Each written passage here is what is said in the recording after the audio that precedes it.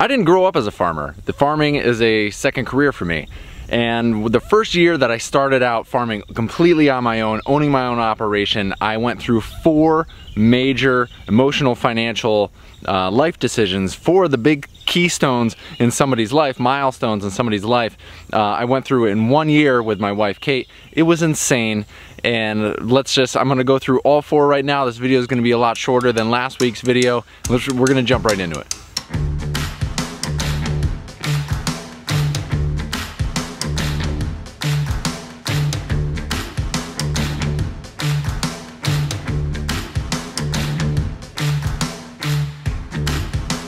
Before we begin, if you want to see all of the content that goes with the Fix My Farm series, type in your internet browser fixmy.farm. That is the URL that'll take you to the hub page for all of this content. It's organized, all the posts that I've done already, all the posts that I have planned for the future, and any bonus content is going to be on that page. Now, let's get back to the show. So those 4 major milestones affect me emotionally, financially, all the other LEs that there is. I had a baby, Kate was pregnant, and we had our daughter Mabel. We bought a car, which is a major financial decision and one that I wish I had done a little bit differently. We started a business. That was the first time I had been farming myself, started a business. I was the head cheese. I was the CEO, the founder, whatever fancy title you want to say. I was the only guy running the company. And at the same time, we moved not only once, but twice. And if any of you have moved before, which most people have moved somewhere, somehow, you know that it can be very stressful. It's something that eats up a lot of time, energy, and resources, and oh my goodness. So let's jump through these one by one. On the quicker side, if you want more details, I do a corresponding blog post every week to go with these videos that has more information, more pictures, because no one wants to watch a 45-minute video of me talking as a talking head. But if you want the story, if you have some time at home later, you want to do some reading, you want to see some of the corresponding photographs of this stuff, all of that can be found on the blog on farmmarketingsolutions.com. So the first things first, and the most important and the most amazing and the most life-changing was having a kid. Farming with a kid, having a kid. Kate got pregnant in the fall of 2012. We had our daughter Mabel in July of 2013. She's now over 4 years old. And yeah, July is a completely convenient time to have a baby. The day she was delivered, I got a ton of feed. I think it was 2 tons of feed delivered, and I had to have somebody else receive that, and I didn't have a great system in line, and I'm like in the delivery room being like, yeah, you know, the truck's coming, it's on its way. Can you please make sure that there's someone there? Yeah, and then like trying to go back, being the only person who is the full-time farmer, going back to the farm while wanting to be at home on paternity leave and spend time with Kate and Mabel. That was just insane.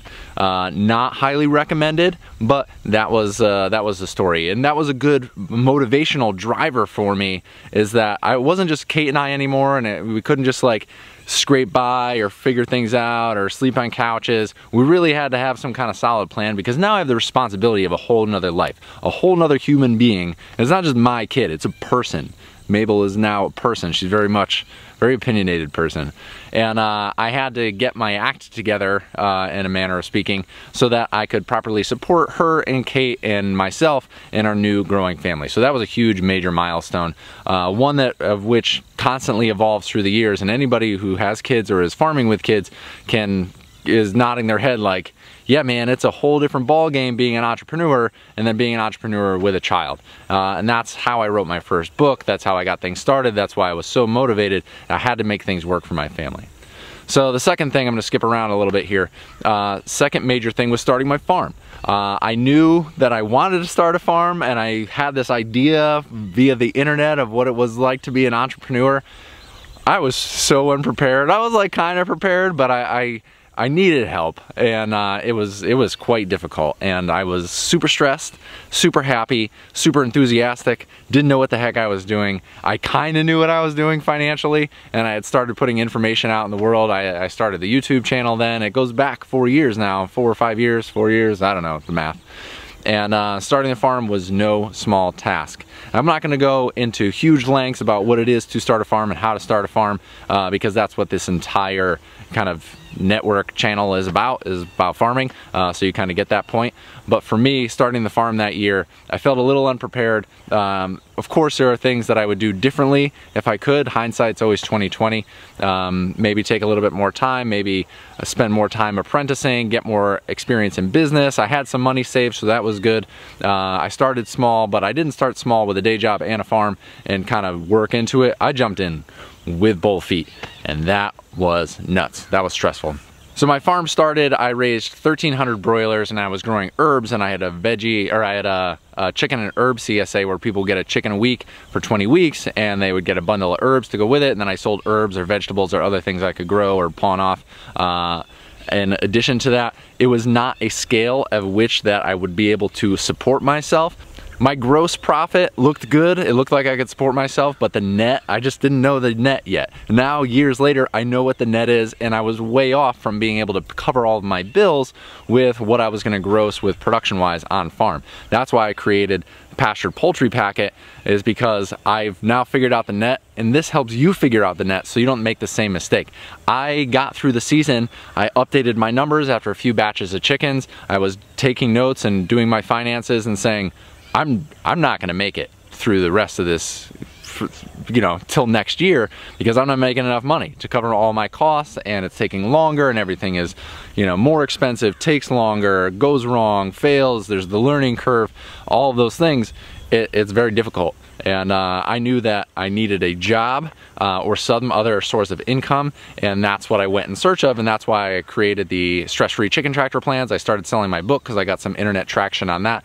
That helped support my family as we transitioned into Camps Road Farm, where I became employed at Camps Road to manage the operations that we had here, and then eventually take over as the farm manager as time went on. So yeah, jumping in the farm, both feet, unexperienced, not highly recommended. So the next one, moving twice. So the first move was in December, January. We were essentially homeless. We lived on bicycles for about a year. We were apprenticing all over the place. We had just finished up a season apprenticing on a farm, and we needed a place to live. We moved to Western Connecticut for several different reasons. Kate was pregnant, and it was a good halfway point between my mom and her mom, so they'd come visit and help out. We had family in Western Connecticut, aside from moms, that would be around to help us out. We knew the area, and there was also open farmland, and it was a good area demographically for making money, selling high dollar, high value pastured poultry to customers who would be able to pay $6 a pound, which was the asking price that I had come up with for my chickens. So all of these things went into effect. I started taking trips to Western Connecticut, seeking out farmland, and we ended up with a rental through Kate's cousin, had a 1-bedroom in the back of their house. So we rented from family, found some farmland, and started and moved to Western Connecticut in the winter of 2013 on a hope and a prayer. And then at the end of the year, we knew that I had gotten employed at Camps Road Farm. It would have been better if I was on site the entire time. Being on farm and being the farmer is kind of beneficial. So we moved on the farm at the end of the year, so we had to move in January, and then we moved again in like the beginning of December, and that both times had to pack up what we had in life, and that the second time with a child, and move to an entirely new place, on a new career, with our new car. And let's talk about the car real quick. That's the last thing I want to bring up in this video. So when I was searching for a car, I wanted something that had some kind of towing capacity, which would be good for the farm. I got a little landscape trailer, and it had to pull at least, you know, a ton of feed plus the weight of the trailer. So I got an SUV that would tow up to 4,500 pounds, 4,500 pounds. That's 2.5 tons, 2.25 tons. And I wanted something that was big enough to fit stuff in it to pack up for the farmer's market, but also that was safe, reliable, and good for my family. So I ended up with a Honda Pilot. The Honda Pilot gave me the big closed-in cab that I could put stuff in. I could put a baby in, could put a family in, could put farmer's market stuff in, and pack this thing to the gills, which I have done repeatedly over the years. But also with the towing capacity and the all-wheel drive and the height to get me off the ground. A pickup truck would have been all right, and I looked up pickup trucks, but at the end of the day, I wanted something with a closed cab that I could fit a baby in, and just the extended cab pickup trucks were super pricey. I bought a used Honda Pilot. I forget exactly how much I paid for it, but it came with around 80,000 miles on it. 4 years later, with about 2.5 years left on my loan. I took a loan out on it. I have $6,000 left to pay off, and I have $170,000 left on this vehicle that guzzles gas, and I don't need it for the farm anymore. And I could do something smart like sell it or trade it or do something, but I'm scared of that financial move right now because I don't have a buffer. So for now, we're gonna run the thing into the ground. I've been regular on the maintenance with it, so it runs great. I've had, knock on wood, no major problems, but I'm a little scared that it's about $6,000 owed with $170,000 left on this piece of machinery. As I go through my personal budget, which we're gonna cover on Farm Marketing Solutions, we're gonna talk about how to pay down loans a little bit quicker, savings and all these things. We have student loans, we have our car loan, and other than that, we have no debt.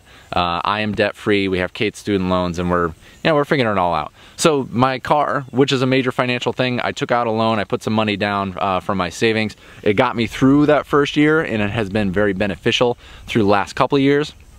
I love I love the Honda Pilot, but it's a gas guzzler, it's huge. If I could have something more fuel efficient, I totally would, but I just don't have the time, energy, or capital right now to switch things out.